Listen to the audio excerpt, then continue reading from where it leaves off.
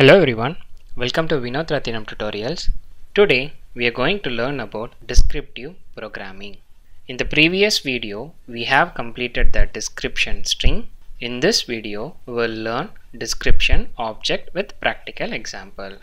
As you all aware, we will choose the descriptive programming when we come across scenarios such as OR should not be used, to start the automation before the build release, and if OR size is huge. There are two more scenarios where description object or dynamic programming can be used. The first scenario is to handle the dynamic object. Example, transaction number. When you do any booking, we will be getting the transaction number, which is a dynamic value. Here we can't choose the unique value for that property and value. The second scenario, if application under test is having similar type of objects in several pages. Let me explain with an example. Suppose a web application with several pages has two navigation buttons on each page. Let's say previous and next button. For a 20 pages flow, if we add OR, we have to add two objects per page, which means totally 2 into 20 pages, which is equal to 40 objects. The same scenario, if we use the description object or dynamic programming, we will code for two descriptions for the object, and this code can be used on any pages. The same example I will explain in the Google search page. In the Google search page, we can able to see the Google app icon. Click on that. Now it will display all the Google apps. Instead of adding each object, we can write or we can go with the descriptive programming so that same piece of code can be used for clicking all the links. And also, if our requirement is much complicated, like we have to navigate to any of this app, you have to navigate to Google Play. From Google Play we have to navigate to some other icon. If these are all the requirements, so adding the same object again and again, it is totally waste of time, and also it consumes more memory to our shared object repository. For this type of scenarios, we'll go with the descriptive object. Let's see how to code for this scenario. In order to implement the description object, step 1 is create the description object. First, declare the variable obj description for browser, then set obj browser equal to description.create. The first step is create the description object. The second step is add the description under properties. Obj for the browser, we are going to give the title dot value equal to, what is a unique value to identify this browser? It is title. The title is Google. I am implementing the regular expression.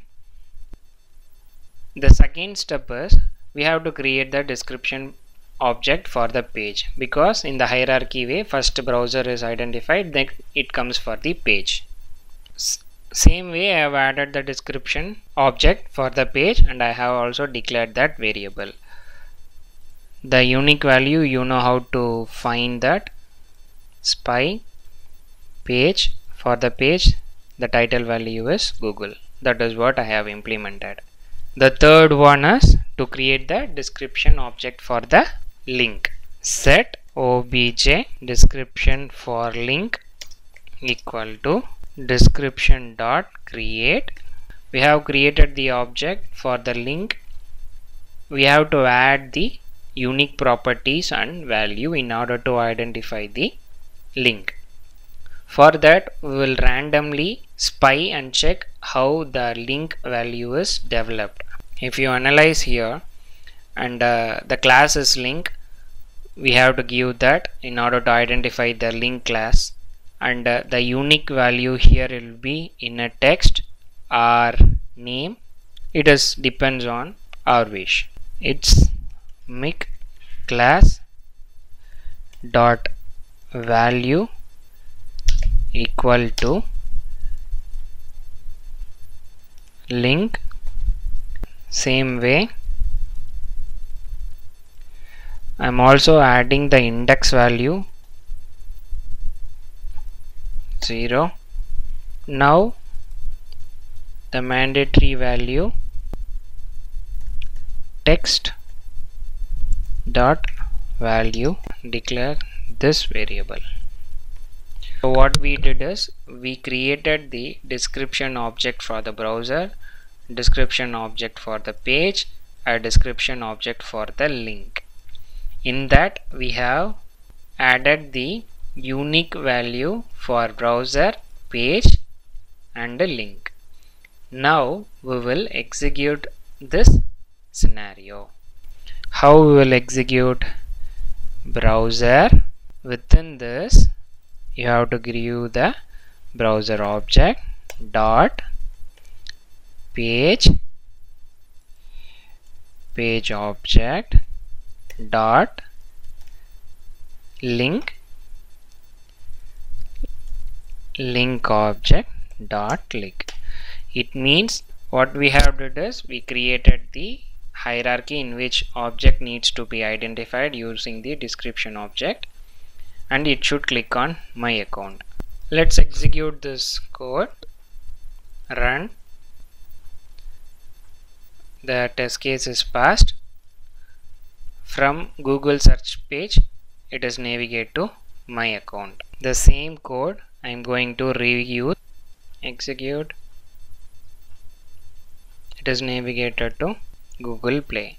So we can reuse same code again and again just by passing this particular value dynamically. It means it is a reusable code. We can create a function using this code, and this function can be called wherever you needed, and we can pass the link name, that is a unique value, and execute the script. Going to create a function. I will post another video which will explain very clearly about how to create a function, how to use a function. For time being, just understand how to reuse this same code using function. We have created a function which can be used any number of times to click on Google app link. Only thing, we have to pass the link name. I'm going to execute same piece of code again and again with different values. First it should click on play. From the play screen it should click on news. From the news screen it should click on YouTube. The same code I'm going to use again and again. So I didn't add 3 times into the shared object repository, just passing the value dynamically. Execute. From the Google it is going to the Google Play, then it should go to the news. It is news. From news it should go to the YouTube. The script is passed. It navigate to YouTube page. Now you can understand how important a descriptive programming and a use of a function. The same piece of code we can use even for 100 links if it matches this criteria. Just we have to change the value dynamically in the name of function. Finally, the advantage of a description object or dynamic programming, it's a version free. We can directly copy paste this code to anywhere, and code portability, reusability of properties, plug and play, just maintenance of variable. That's the end of today's session. In case of any clarification, please post your queries. Thanks for watching. Have a good day.